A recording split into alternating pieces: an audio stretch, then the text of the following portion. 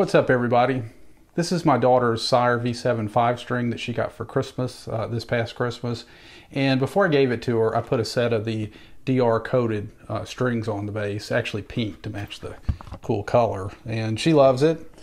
She's had it since Christmas, and she's played it quite a bit. She's in a band, and they have rehearsed. They've played actually a number of gigs, and it still has the same strings on it. So we're 8 months later, and I've been meaning to do this video. I wanted to actually do it at 6 months and just didn't get around to it. She was using the bass, and so they're taking a little break now, and so I've got the bass back here in my office. So I cleaned it up and made sure it was in tune, and I did a video when I put these strings on, and I compared the original strings that came with the bass. They were brand new then, with these DR strings, and got some sound samples, and you can hear the differences. I think the strings that came on this bass were like D'Addario / Fender standard nickel plated steel strings. And so what I've done, I've actually I re-recorded those sound clips with these strings in the condition they're in now after 8 months. And I'm going to compare those sound samples to these strings when they were new. And I'm going to put those up now so you can hear the differences.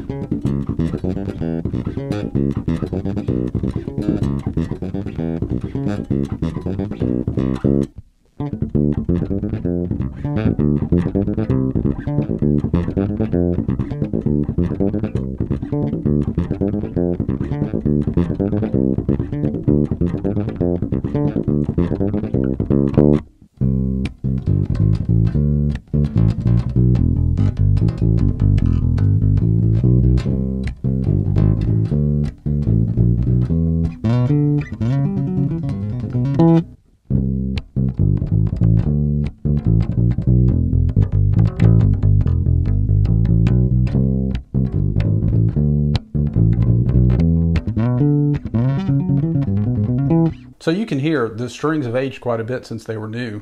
So what I want to do, I want to just talk a little bit about my impressions of these strings and kind of get my feelings on this style string. And then at the end of the video, I have recorded this bass with a drum track and a little bit of guitar, so you can kind of hear, even in the aged condition these strings are in now, they actually still sound really good recorded. And I'll put timestamps in the description, so it's easy to just skip right to that if you want to. And also, while you're thinking about it, I'd really appreciate it if you'd maybe think about subscribing and giving the video a thumbs up. And also, I would really like to get some comments from other people that have tried these strings. You know, what do you guys think of them?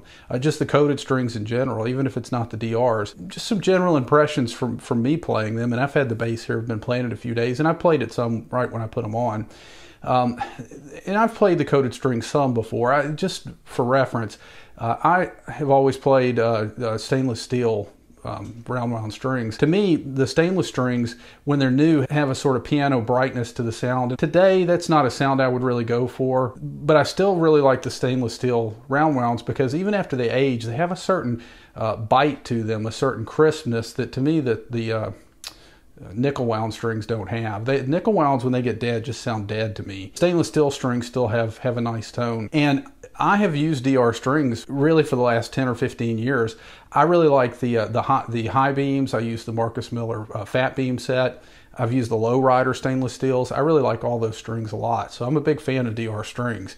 So with that said, this string doesn't feel right to me. These coated strings feel kind of rubbery and sticky. I notice when I'm sliding, at the end of the video, when you see the clip where I'm playing with the drums, there's a little part where I'm sort of sliding this little And I can tell you from doing that, it almost burns if you slide enough on these strings. It's sort of a rubbery, sticky feeling. Even after all the play that these strings have had, they just still feel sticky and sort of rubbery to me. I'm also not crazy about the sound. They just, even when they were new to me, they kind of sounded, I don't know, muffled, or they sounded like there was something on the strings, which I guess there is something on the strings. So, and the reason I would buy these strings and put them on a bass is really just for the color, not really for the sound.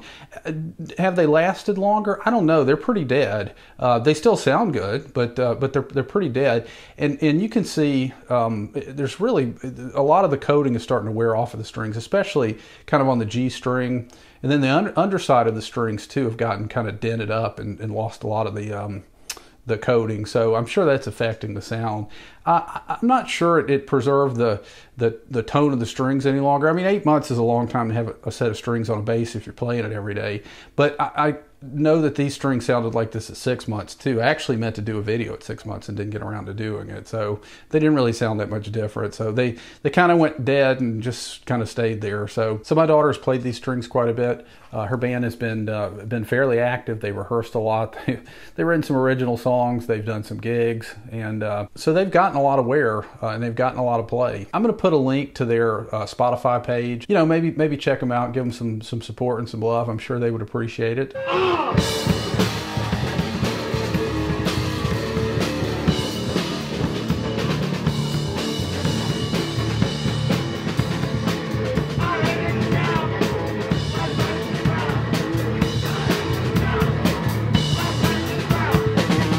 DR, I think, sell a lot of these strings. The Dario's got a set, Ernie Ball's got a set. The Elixir strings, there are a lot of coated strings out there, so people dig them. But I guess I'm just kind of old school and set in my ways. I prefer a more traditional round wound bass string. But again, anybody out there that's tried these or played these strings, you know, did you like them? Did you not like them? You know, what are your thoughts? How do you think they sound? So yeah, thanks for checking the video out. So let's get to the jam at the end.